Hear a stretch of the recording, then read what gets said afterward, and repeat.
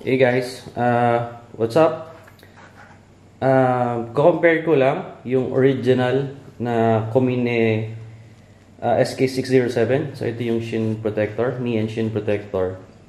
So on the left side, ito yung original. Sa right side, ito yung fake. So ito, ang cost nito is 3,500 yung isang pair. Ito ay nakuha ko ng 700 pesos. So 20% lang ng original price. So let's start with the packaging. So ito yung packaging. Yung original, ito, makikita nyo ang price niya, 3,500. It is sa left side. Ito naman ay sa fake. So as you can see, sa color, mas dark gray. Ito ay light gray. Then sa original, nakasulat komine.ac. Then komine.ph naman dun sa fake. Then of course, meron tayong sticker dito. This is from Motorworld, by the way. Then sa back, yan. Again, this is the original. Ito yung fake. Mas maraming information nakasulat dito. Dito wala. Then of course, you have the sticker here. Pag may yen, ibig sabihin price sa Japan. So most probably it's this is the price sa Japan.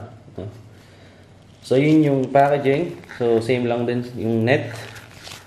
So let's move on with the protector itself. Let's start from the top, front. So for the original, medyo mas light yung red. Ito mas dark or mas red na red.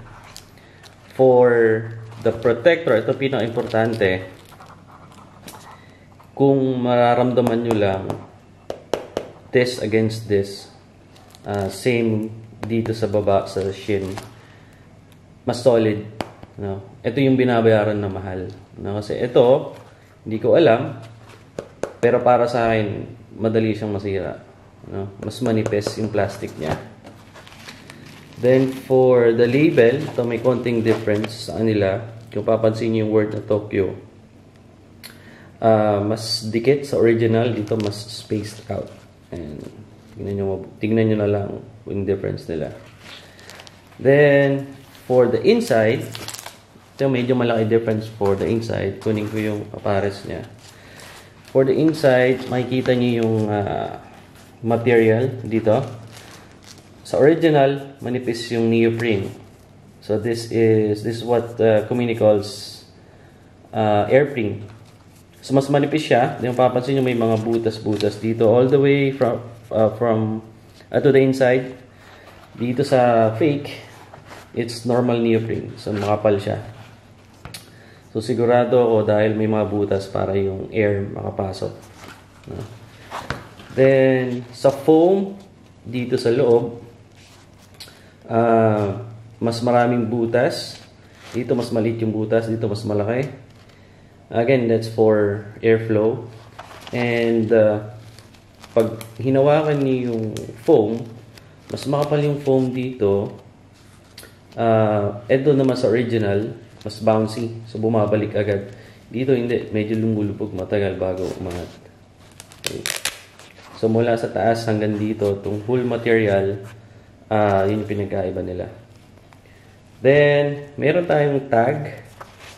May tag tayo dito. Ito yung tag ng fake. Then you have tag ng original. Ang difference nila is ito mas shiny. And then may nakalagay na made in China. And ito naman ay wala. Okay. So, basically yung difference nila. Again, this is 3,500 yung original. And ito. And this is just 700 pesos. Napakalaki ng price difference. Diba? So iba, nagtataka, ba't ako bibili ng 3,500 at bibili ako ng 700? So again, the original is always tested. It's quality tested. And of course, original yan. So, dumaan ng quality assurance. Naglagay ng research, pinagdaanan ng research yan. Itong fake ay pinagbasihan na itsura. So, just the design. So, hindi perfect yung design pagkakopya, pero yung performance ay siguradong malayo. So, in case na nagkaroon ng impact, ito ang dapat pagkatiwalaan. Now, kung wala kayong budget, since 3.5 to, ito ay 700, okay na rin to. Sabi ko nga, little protection is better than no protection at all.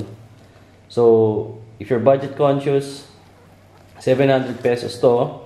But I would recommend the pole position brand from Moto World na nasa 1,000 ata, 900 or 1,000. Original din yun. So, hindi siya fake. So, hindi nagkakalayo yung presyo nila. Okay? So, again, this is the original komine. Again, this is the sk-607 Extreme Nishin Protector Short. So, yung comparison ng original local natin.